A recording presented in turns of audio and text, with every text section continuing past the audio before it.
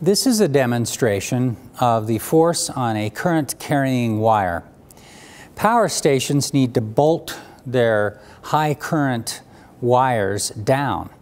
And the reason is, if there are magnetic fields around and currents, those wires that are carrying the currents can experience large forces from the magnetic fields. What I have here is a battery, and what I'm going to do is touch this piece of copper to this piece of copper to complete the circuit. But the bottom line is I will have a current in this red wire. It's just a jumper cable wire. A current that will be in this direction. And magnetic fields produced by these horseshoe magnets that are horizontally toward me.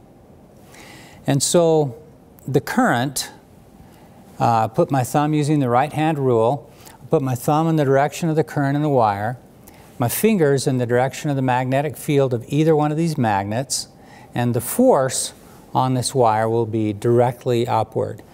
So what you'll be looking for, not only, I'll do it a couple of times so you can see the spark as these two things come together, because I've got essentially zero resistance in this circuit.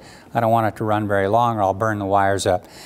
But just a spark, a tiny jolt of electricity through that wire should be enough to pop it up. You know what? I'm going to turn on the battery, and that will help this work really well.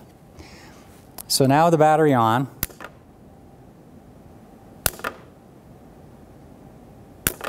so a little bit of spark here where we complete the circuit, and then the amazing jumping wire.